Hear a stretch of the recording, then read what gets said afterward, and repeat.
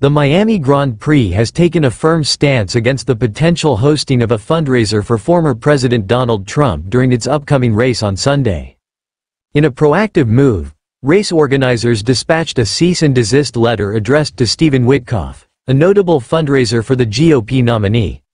The letter, as reported by The Washington Post, underscored the race's disapproval of any political activity, particularly fundraising for federal elections, within the confines of the Formula One Crypto.com Miami Grand Prix suite license agreement. The missive explicitly warned Witkoff that should the allegations of hosting a fundraiser at a staggering $250,000 per ticket in his Paddock Club rooftop suite hold true, severe repercussions would follow. These consequences included the revocation of his suite license, barring him from attending the race, and a full refund of any payments made.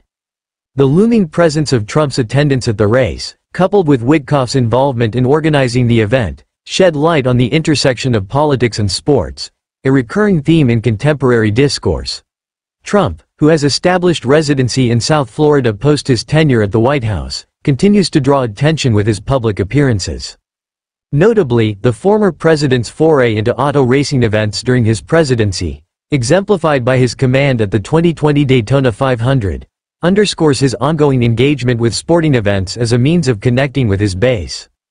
The Miami Grand Prix, a cornerstone of the Formula One calendar in the United States, holds particular significance in the landscape of motorsports.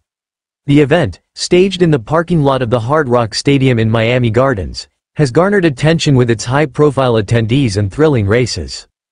This year's edition marks a milestone with the introduction of a sprint race on Saturday, adding an extra layer of excitement for fans and drivers alike.